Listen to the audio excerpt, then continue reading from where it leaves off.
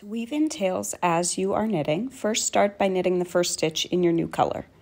For the second stitch, I like to have my tail off to the left of the work, so I'll wrap it sometimes around my pointer finger on my left hand, but insert your needle into the stitch, wrap the tail yarn over the back of the right hand knitting needle, then wrap the working yarn around the needle like a knit stitch, unwrap the tail, and then bring the stitch in the working yarn through the stitch on the left hand needle and discard the stitch on the left hand needle. Now I'm going to knit a stitch regularly.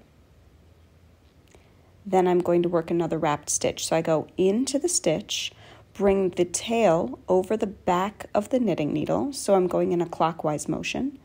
Here, the working yarn, I'm going to wrap counterclockwise for a regular knit stitch.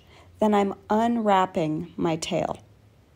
And I'm going to bring that new stitch through, the one in the working yarn, through to the front and discard the stitch on the left needle. And you're repeating that. Every other stitch, you're going to work that fancy wrap to start weaving in the end as you knit. And you're going to do that for about 3 or 4 inches worth of stitches. That's what it looks like on the back.